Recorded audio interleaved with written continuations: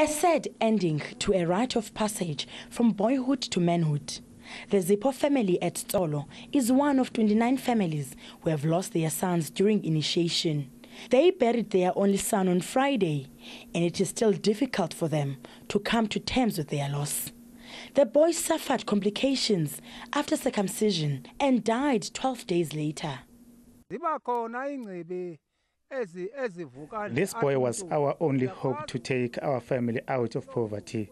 His death was a failure of proper traditional nurses to look after him in the bush, and when his health complicated, he died. We are so hurt, and parents should really look after their children and not only rely on the traditional nurses.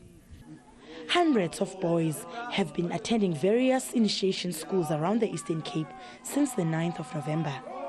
More than 100 boys in the Eastern Pondland area of the province were rescued from unsafe initiation schools by the Community Development Foundation of South Africa, CODEFSA.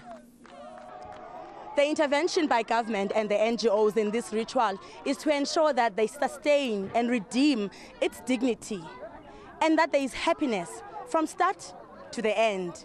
Simkita Matsingwane, SABC News, Ngogi, Ngobo.